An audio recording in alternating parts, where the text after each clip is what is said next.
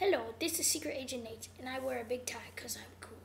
And I'm going to show you how to make a baking soda volcano or bubbly explosion. I have already added the vinegar, which you need, and here's my assistant to show you what it looks like.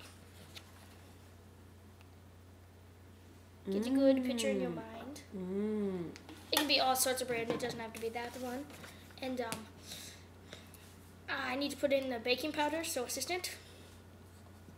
Right here. This is baking soda. Oh yeah, I'm sorry about that.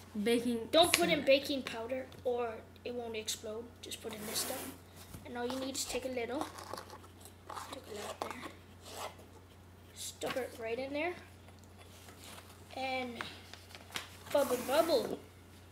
See, I did not add a lot. Trouble. Yes. Sorry. I did not add a lot of vinegar because I did not have a lot with me. So if you add more and you put more in there, it will usually go over the top. It doesn't smell very good. It smells pretty good. Assistant, what are you doing?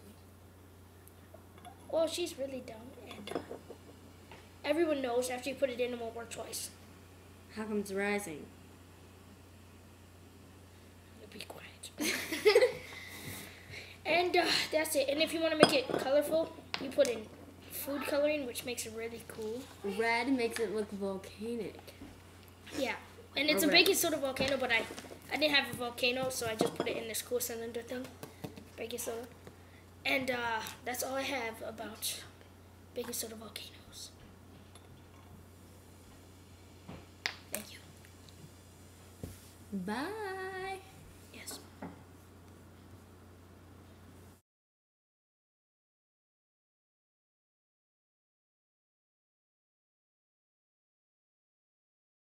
Come here, Pep. Oh, yes. Stand to the camera. Oh, there you are. Yeah. Chihuahuas. Come here, Pep. Chihuahuas rule.